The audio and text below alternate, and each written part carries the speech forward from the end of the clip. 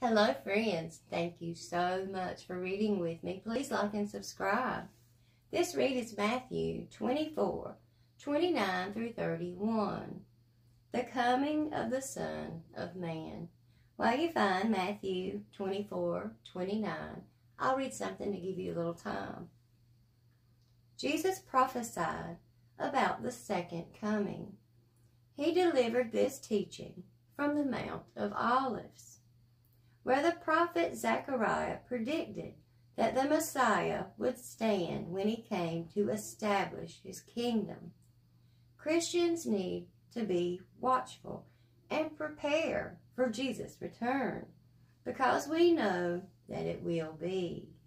If you lose your faith, you probably do so gradually, in little increments. You will get spiritually sloppy. Jesus wants his followers to be busy in service and sharing the good news right up until the day of his return. The coming of the Son of Man.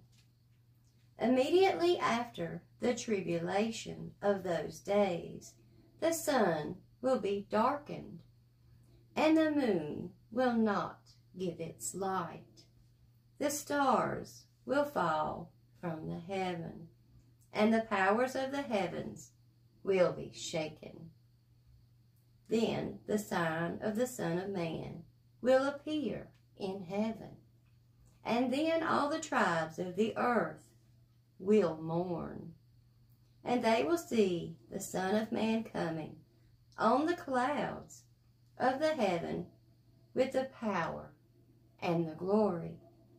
And he will send his angels with a great sound of a trumpet, and they will gather together his elect from the four winds, from one end of heaven to the other. Thank you, friends.